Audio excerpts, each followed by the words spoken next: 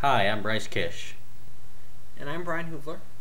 and this week on Counterpoint, we're discussing assisted suicide. I think that if somebody wants an assisted suicide, it's their choice. Bryce, can you imagine what would have happened if Helen Keller had gotten an assisted suicide? Yes, Brian, wouldn't we all like to be as strong as Helen Keller? Unfortunately, some people just aren't that strong, and I think assisted suicide is a necessary way for people who aren't that strong. We all have the ability to be as strong as Helen Keller, Bryce. It just takes the willpower. Regardless if someone does or doesn't have the strength, it's still their right to do it if they want to. Terminally ill patients sometimes have a hard time, retaining the will to live. Yeah, but suicide is not the right option.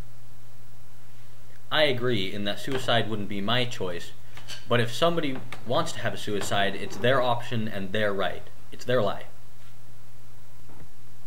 But doesn't physician-assisted suicide go against the Hippocratic Oath?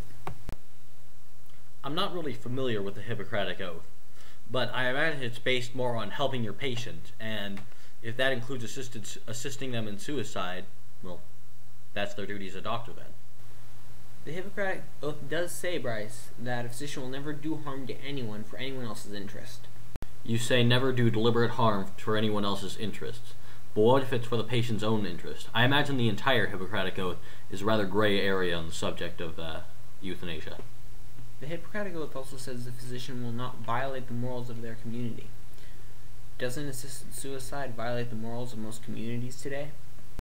I imagine it would depend mostly on the morals of that community, and while in most places it is illegal, I imagine what some people think is moral would vary from place to place.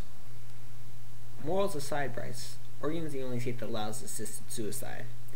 So obviously 49 states agree with me.